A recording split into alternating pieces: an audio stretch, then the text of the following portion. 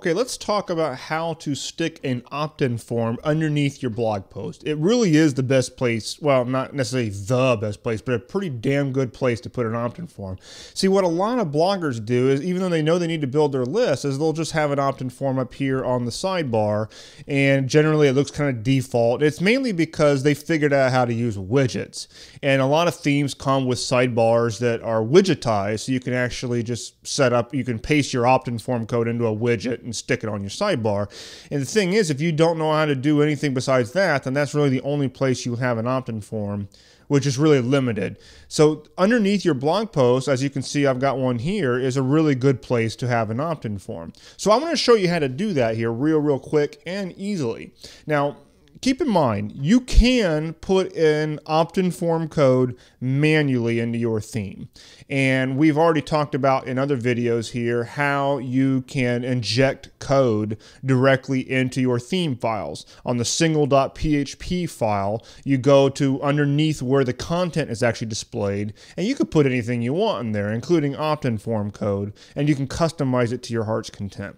Now, I don't want to get that geeky because sometimes plugins really are the best way to go. And what it will actually do is tap right into the hook, which is a little hook which sits underneath all blog posts on WordPress, and it sits there silently, but it's there so that any plugin can tack onto it and inject things underneath the blog post. So I'm going to go show you really quickly 3 plugins that I recommend that you check out. One of them is called Magic Action Box.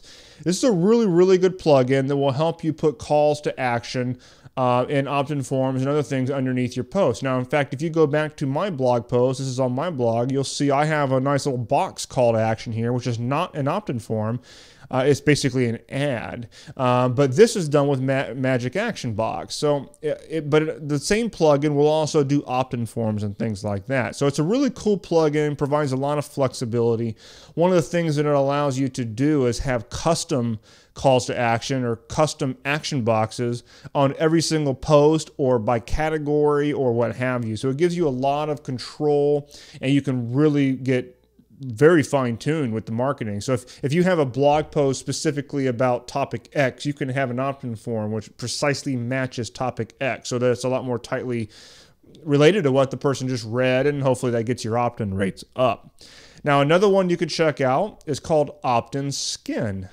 And this is another really good plugin that makes doing opt-in forms a heck of a lot easier, has some built-in designs, and when you select it, it will actually put the opt-in form right onto that hook right underneath your blog post. Now, this plugin will also allow you to put opt-in forms in other places, so it gives you a lot of other flexibilities, but it will obviously help make child's play out of sticking opt-in forms underneath your blog post. So OptInSkin is another really good one. Now, one other I want to show you is called Hybrid Connect. Now, Hybrid Connect is a really great plugin. In many ways, it's much more capable than OptInSkin. So Hybrid Connect is a really great plugin. The only reason I don't use it, and I want to be totally upfront about this so you can make up your own mind, is that because of the capabilities that it has, it actually outputs a lot of code into the source code of your blog. So basically, the long and short of it is that in theory, it will actually slow down the load time of your site because it actually loads so much in order to do what it does. But all that aside, it's an extremely capable plugin, and you might want to check it out as an option. And of course, among the many things that it will do is it'll make child's play out of putting nice looking opt-in forms underneath your blog post. So again, this really comes down to one of those things where sometimes getting these plugins will just make your life so much more easy, and you have no good reason not to do it. Do not sit there and not put opt-in forms on your blog because you don't know how to do it manually, and you just sit there and get stubborn about buying a plugin. Just buy the darn plugin and get the job done with. It will make your life a lot easier. But again, if you want to do it completely manually, if you get into the tech workshop, we'll totally go into how to inject opt-in form code into your theme manually. In the meantime, these plugins make it a heck of a lot easier.